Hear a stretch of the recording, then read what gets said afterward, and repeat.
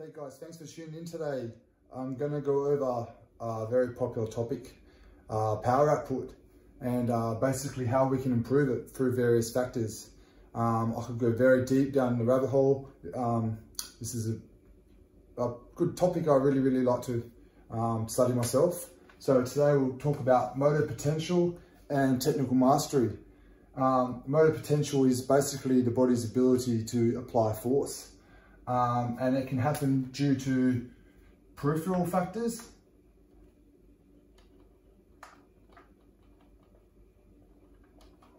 or CNS factors.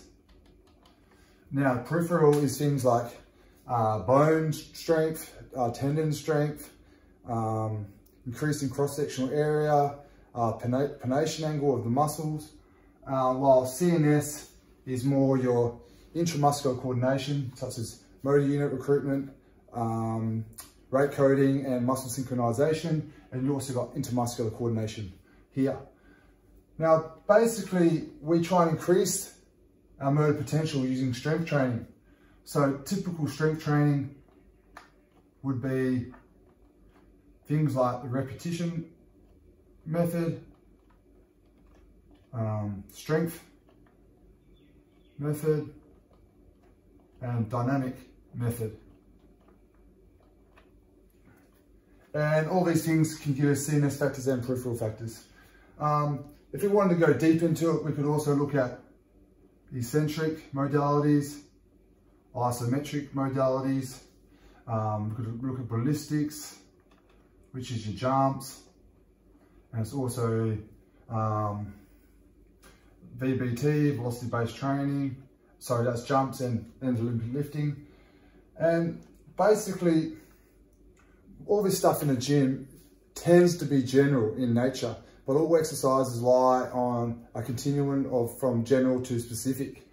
If we're looking at, say, a Bondarchuk classification, majority of these exercises would be either GPE or SPE. And if you don't know much about Bondarchuk, I highly recommend looking up those classifications. All these exercises here will only transfer so much. So as your training age increases, this transfer to the power output of a specific movement that we're trying to increase our power in, we'll start getting diminishing returns.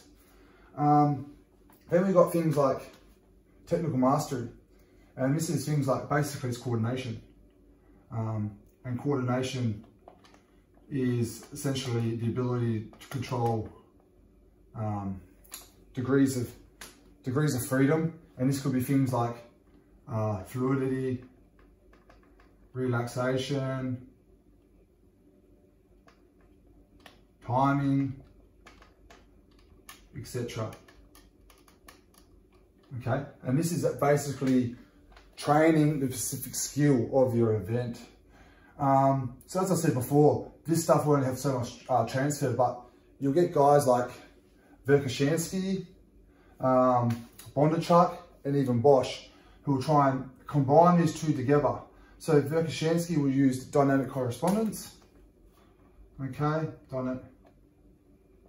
dynamic correspondence, and he will say, out of those dynamic correspondence, you need 3 or 4 of the 5 factors to essentially link is here, okay? And then you have Bondarchuk. We'll talk about his exercise general classifications, and his would be an SDE, a special developmental exercise, which can be a whole or part of the movement, to try and get this transfer. And then you have Bosch, and he'll talk about attractors. Okay, so these guys will try and link motor potential, technical mastery by similar ways, but different ways to think about it. Now, in terms of technical mastery, practicing specific skill and trying to improve the power output that way, I like Newell's framework, where he has the individual, the task, and the environment. And basically, these three factors are the way we can help motor learning and getting better technical mastery of a specific skill to increase our power output. And you can do this using different cues, such as internal cues, external cues, etc. And one other way we can, when we're trying to get better at a specific skill, is that I've heard two different ways of being said. For example, John Kiley talks about, and Stephen Jones talked about this in his recent article, and one of my other buddies, Jeff Moyes, talked about it, but they have different ways of talking about it. So I've heard said, like, imagine this is a forest,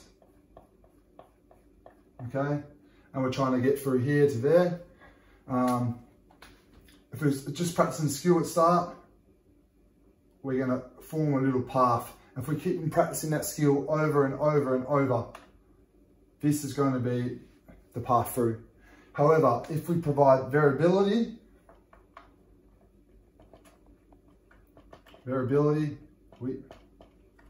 we can make this path thicker. So we practice the skill with variability, and we'll make the path thicker, which means the skill is more robust, and yeah, which is what we're after.